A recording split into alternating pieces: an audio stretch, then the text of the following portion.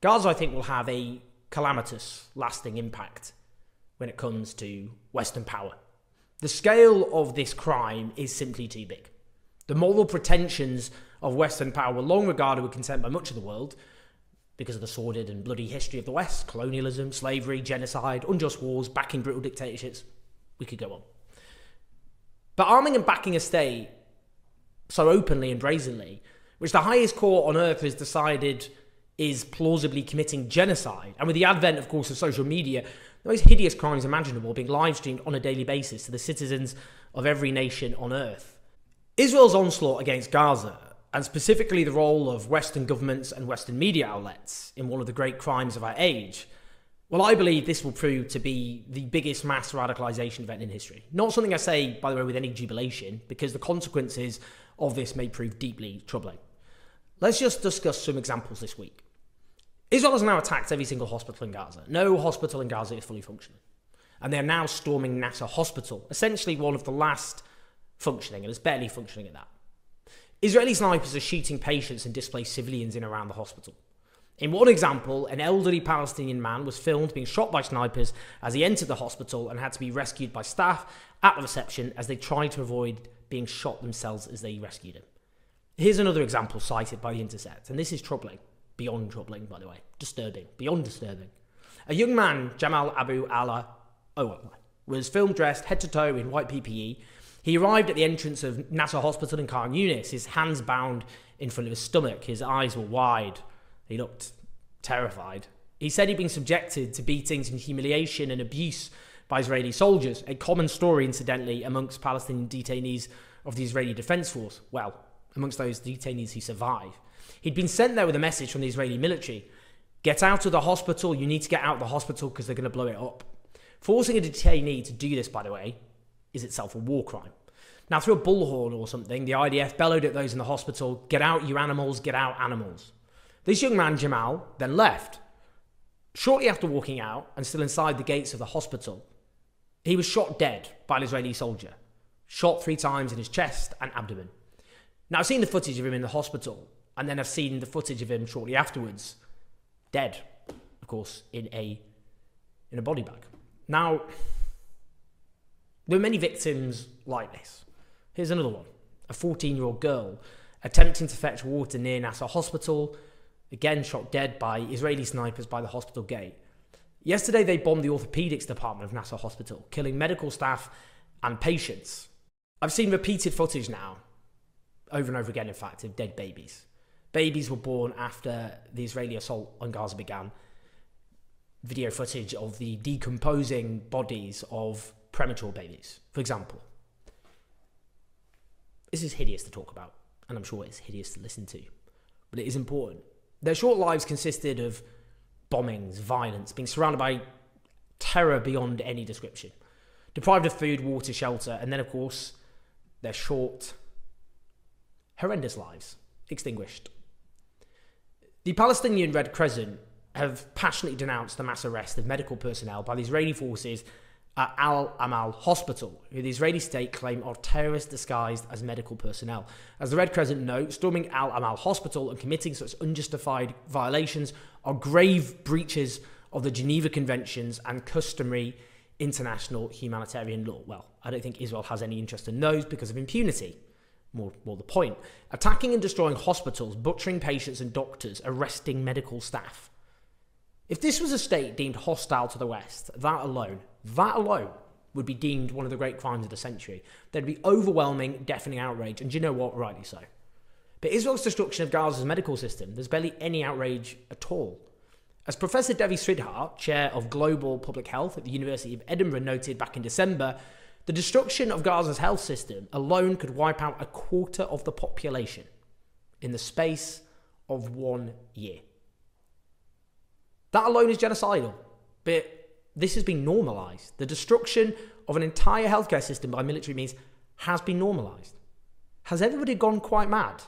How is the whole world, not screaming at the top of its lungs about that alone? You see, that there, the inability to call out total evil, is a case study of moral corruption. How the outright collapse of any basic moral bearings is infectious, and it will rot Western power from the inside out. What of the bombing of Rafah the other day, when dozens of innocent Palestinians were killed? Rafah, of course, where the population of Gaza has been driven to by under violent threat.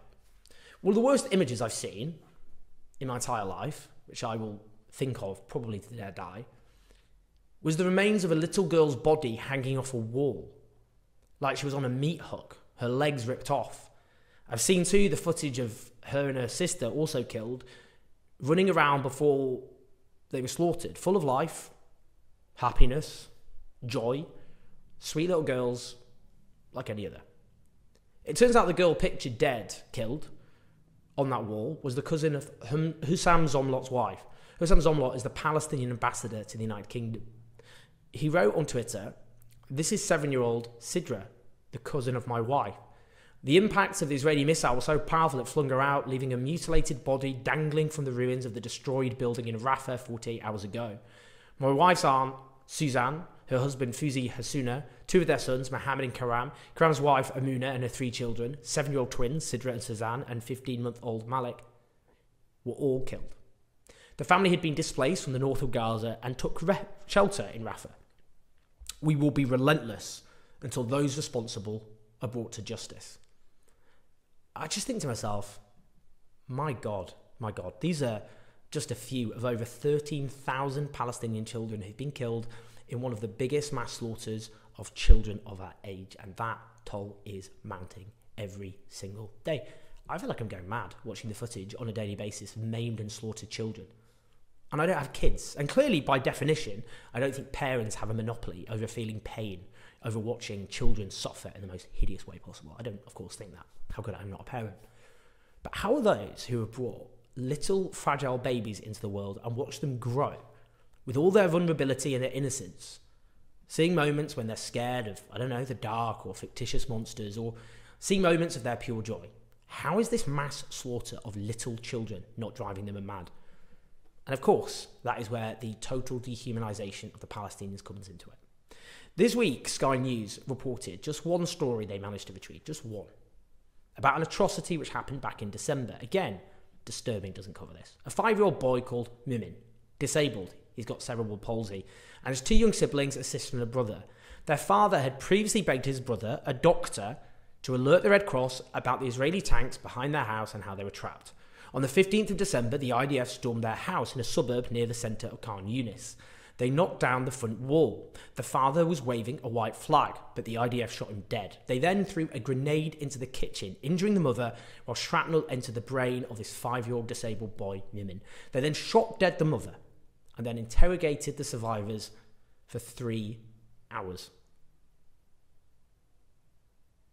I keep having to say this, and I resent saying it, because it is based on trying to work around the dehumanisation of the Palestinians I keep talking about.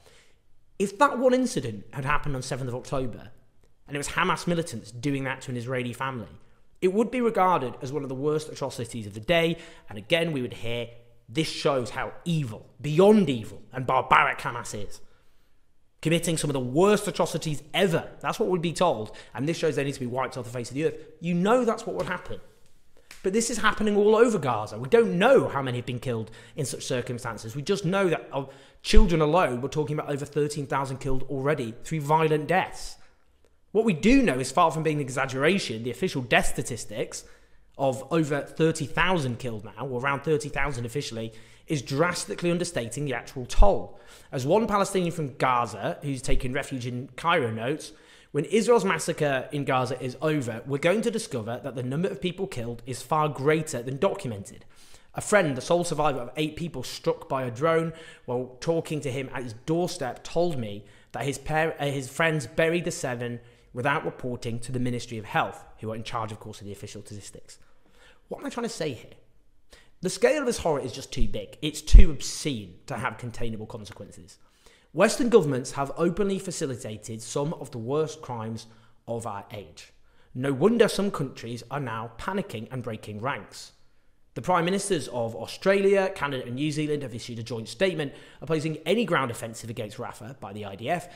That's where, of course, 1.5 million Palestinians have been driven en masse, and calls for a humanitarian ceasefire, an immediate humanitarian ceasefire. Well, it's obvious why they're panicking. But I don't think the West is ever going to recover from this. Many crimes have been committed with the complicity of the West, but the scale of this crime is just too obscene and people have seen too much. I don't know what the consequences of that will be. The decline of Western power is not in itself a good thing, because the question is what fills the vacuum. I happen to think that may be, for a long time, bloody chaos. But I think more and more people will arrive at the conclusion that I've arrived at myself. But I have to say, it will be too late, because it's already too late now.